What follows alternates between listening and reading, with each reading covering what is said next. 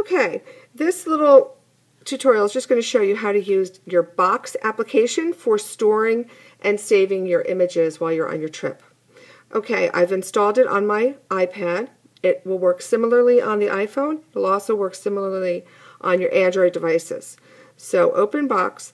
The first time you open it, you may have to scroll through a couple of screens before you find the login and sign up buttons at the bottom. I've already done that, so I'm going to log in. Now, when I first log in, I don't want to type anything in the text boxes. I want to select Use Company's Credentials.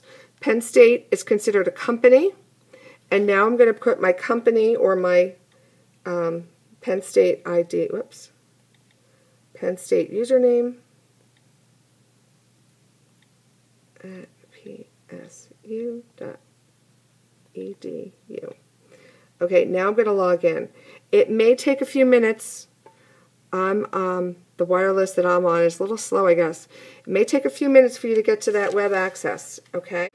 And now I'm here. Okay, now I already have files in here, but this is what it'll look like on the newer operating system on iOS 7, okay? What you're going to do is create a folder, and create folder, so it kind of gives you a little bit of a tutorial about how to do it. So, oh my. It should all be blank for you if it's the first time you're using it.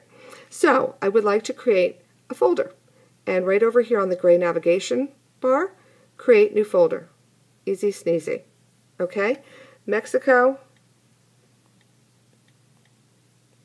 And I'm going to put pics. Okay? And done. It's creating the folder, it saved it, and there's my Mexico pics folder up there. Alright, now I want to share this folder, so I'm going to select this Mexico pics folder. There's nothing in it right now because you haven't uploaded any pictures to it. And we're going to select this little share icon up here, okay, and then send link via email. So this is really easy. Alright, link access, and we want collaborators only. Well, they can download it because we want to be able to let you University Relations download it. I'm just going to leave expire as never. That's fine. And then next, I'm going to address my email. K18 at psu.edu.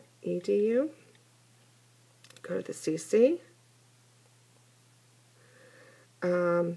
KJM 819.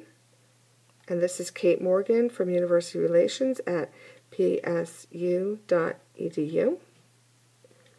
And if you want to, you can send it to me too. EMG. See, if I'm not in your, I'm in my husband's directory, so I can add it right in there.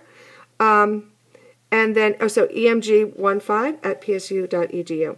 And then all you do is hit send. Now, I've already made a couple of these, so I'm not going to hit send this time. I'm actually going to hit cancel and delete the draft. Okay?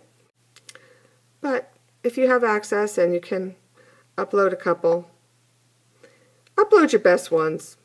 Try uploading your best ones, and here they're coming. Okay, and that's all there is to it. Now, you can delete them off your device, or you can leave them there, and then you've got a backup as well, and you've also shared them with the campus. I know you're going to be putting pictures on the blog, so that's good too, but I guess they requested if you would like, this will be helpful for university relations and promoting your trip. Okay? And that's all there is to it.